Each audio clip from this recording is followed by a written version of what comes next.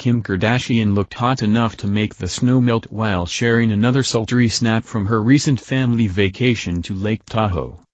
The social media star, aspiring lawyer, 40, was glowing as she struck a pose on the outside deck of her family's fabulous digs in the Sierra Nevadas.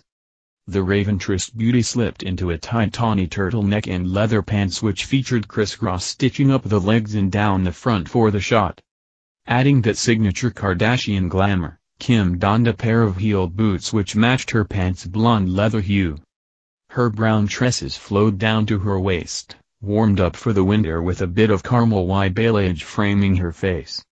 Her makeup was on point, teeming full, nude lips with a brown smoky eye. Throwing up double peace signs and pouting, Kim captioned the shot, "Inner peace." While Mrs. Kardashian West was covered up from the cold in this snapshot, she didn't let the winter weather stop her from baring her curves the day before. The retiring reality star showcased her bombshell figure in a tiny green swimsuit while posing in a hot tub on the balcony of the $6,000 a night, 15-acre Tahoe estate. The mother of four closed her eyes, showing off her full face of makeup, with the caption, "Always find your light." Kim shared the racy images to her Twitter and Instagram Monday morning, days after the family arrived back to LA despite being in a worldwide pandemic.